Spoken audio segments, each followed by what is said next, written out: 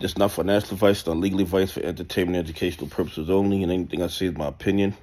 Please don't make any financial decision based on anything I say in these videos. That being said, hit the like button, subscribe button, or like YouTube algorithm stuff so you get the videos I put them out. So you know I'm thinking, so I'm analyzing that data. But like I tell you every day, the data they release us is false. I'm going to give us a false narrative of the market so we can make bad trading decisions. Listen, the 2-year treasury yield is over 5%. And back in January, when they were talking about interest rate cut, I told you guys that not only did I not see an interest rate cut, I saw interest rate rise. And of course, the shields attacked me. They said, no, it can't happen. Listen, the inflation as we see it is only getting worse. We see it when we go to the supermarket. We see it when we go buy gas. We know that inflation is out of control. And if you watch one of my previous videos, inflation isn't out of control because costs are higher. Inflation is out of control because the corporations are taking a bigger cut of the pie. Okay? They're taking a bigger cut of the pie. But here's the thing. The job data came in. It came in hot. The job data came in hot.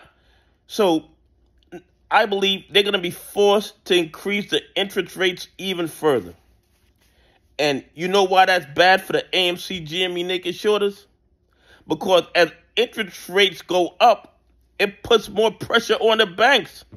And with more pressure on the banks, less liquidity for the banks. And if there's less liquidity for the banks, guess what? Less liquidity for the bad actors, naked shorting AMC, GME, and other stocks. So while I do not really want interest rates to go up, of course I don't. I don't want the treasury, the 2-year treasury to be over 5%. There's really nothing we can do about it until inflation is put in check. But until then, all you AMC, GME, naked shorters, you are watching, what they call that thing? That Chinese water torture?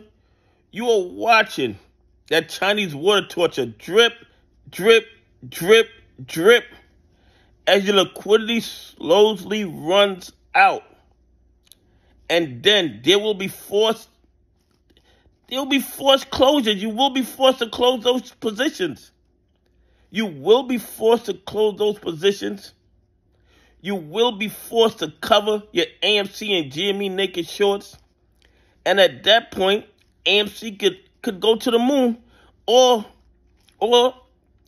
I believe at least it will be trading at its real price.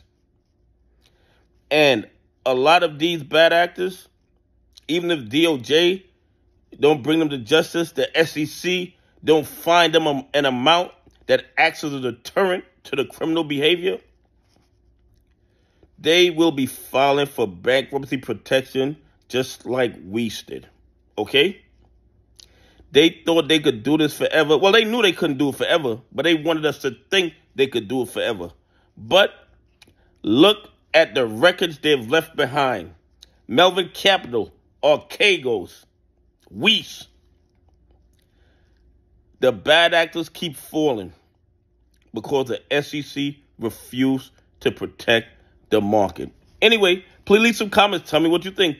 Do you think the treasury yield, the 2-year treasury yield rather, going over 5% is very bad for banks, which means it's very bad for AMC, GME naked shorters?